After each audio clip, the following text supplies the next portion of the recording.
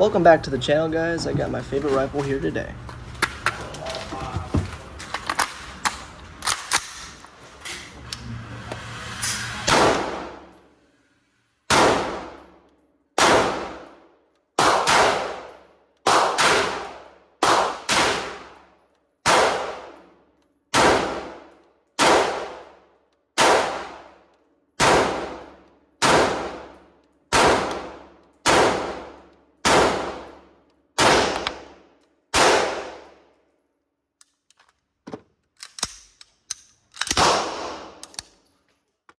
Today we have the MP-15 Sport 2. It's an AR-styled rifle from Smith & Wesson, and the asking price listed on their website is going for about $800. But if you go into any decent gun shop, you can find them as cheap as $600, $700. It really depends on where you find this rifle. And with that cheaper price, it puts the rifle on the cheaper side of the spectrum. But this rifle is a great starting rifle for any AR enthusiasts. And honestly, to take it off script here, this rifle has done me well. I've had no issues with it. And of course, since it being an AR, it has a great modability.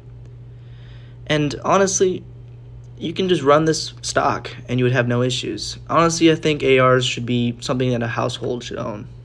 Before I go ahead and start talking about the upgrades that are currently on this rifle, I want to go ahead and talk about the stuff that's already stock with the rifle when you first buy it. If you buy the optics ready one, it comes with a GT optic, which is not very good. That's why I swapped it. To start out things, it's about a 35-inch long rifle. It weighs about 404 ounces, I think I rated it at. The barrel length is 16 inches and it's made out of 4140 steel. The barrel twist is 1 9 inches, which is pretty standard for most AR-style rifles shooting 5.56 or 223. All the furniture is polymer. I really don't like the handguard. I'm about to swap that out for a quad rail. And honestly, just swap out the furniture. It looks like trash, honestly.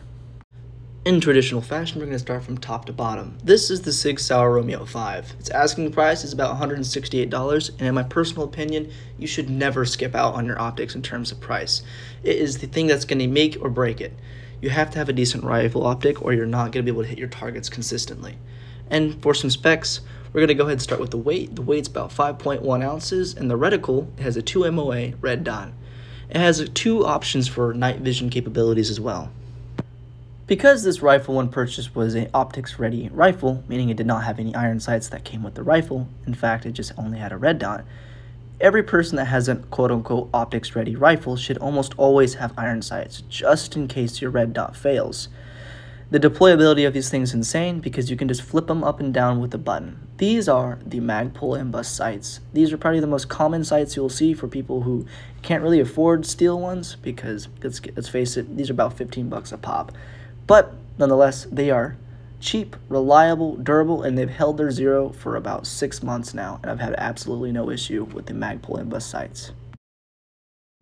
The stock that replaced the one that came with the rifle is the Magpul CTR carbine stock, mil-spec. It is a very reliable stock. The button in the middle right there can release it, and then the button on the very inside of the rifle, which what locks it in. That allows it not to get snagged or anything that could cause issues out in the field. I replaced the annoyingly loud buffer spring for the Gen 2 silent captured spring from JP Enterprises. This particular spring is to make your rifle even quieter, and it does a fantastic job. It's going for about 140 bucks on their website.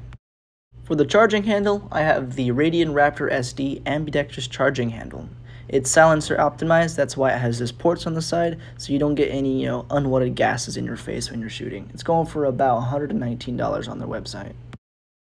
I replaced the standard bolt that came with the MP for the Fostech low mass bolt carrier group that is nickel boron coated, and it's kind of expensive, at least for me. It's going for about $250 on their website. But because it is low mass, it also helps in reducing the recoil. It is very durable. I've had this thing for a couple months now. I have to get some more shooting time in it to make sure I know everything about it. But I do know that this thing is either 223 or 300 blackout, which is pretty cool. I replaced the stock MP-15 pistol grip for the Magpul Myad Gen 1 kit. This particular kit comes with CLP bottle, interchangeable parts that allow for more comfort, and the stippling is pretty good. This particular pistol grip is really good for anyone that wants to buy a more cheaper but really reliable and durable pistol grip for your rifle. There are definitely better pistol grips out there besides the Myad. And here are the lovely sounds this AR makes with all those upgrades.